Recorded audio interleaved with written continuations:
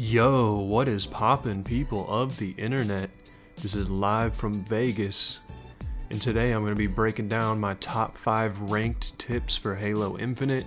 I'm only 3 ranks away from Onyx. I'm in like Diamond 3, and I've only solo queued, so I know what I'm talking about just a little bit, So let's kick it off with the number 1 tip, and that's there is no headshot damage, no headshot multiplier when their armor is up.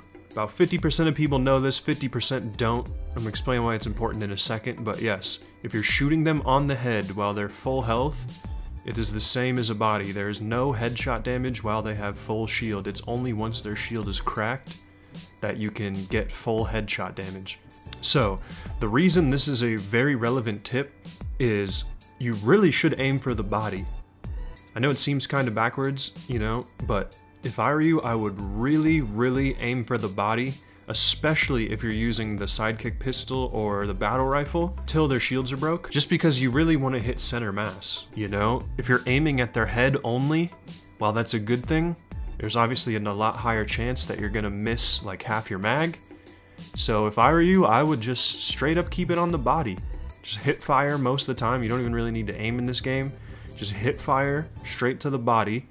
And don't worry about shooting heads until it's like literally the final burst or like the final couple bullets. You can tell pretty easily when their shield's cracked.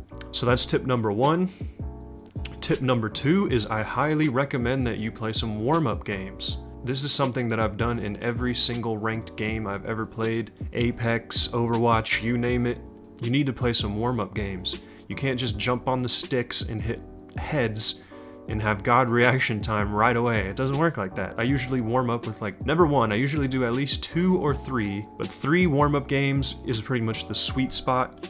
You should be dialed in on your aim by that point and just saucing on the controls. So definitely I recommend warm-up games, otherwise you might just jump into a ranked game right away, miss all your shots, and take a loss.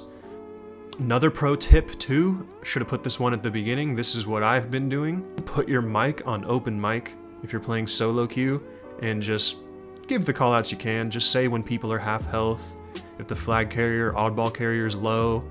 There's just a few little callouts you can give here and there that can make your team absolutely huge plays, so I would recommend open mic. And I would also recommend changing your button scheme. For me, I changed my right bumper off my ability on my controller to ping on right bumper, just like Apex.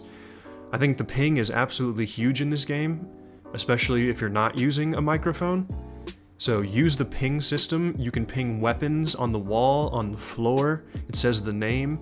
If you ping on an enemy directly, it says how many enemies are in that area and the callout, so it'll say like 4 enemies in courtyard. Absolutely huge, your teammates will know right where to run to. So pings and comms, definitely major. Now that we're through like half the tips, I want to take a quick second to say, please go check out my other Halo Infinite videos. I've been dropping like 4 a day, so just check the channel, there's tons of content. And I've been dropping my Map Mentor series, which is where I break down every single weapon, item spawn, and angle on ranked maps. We're already 2 episodes deep, so look for link in the description, annotation on screen right now in the top right. I'm just gonna start spouting out some general tips, honestly, at this point. One of them being, if you're playing solo queue like I am, I would just stick to your teammates' hips.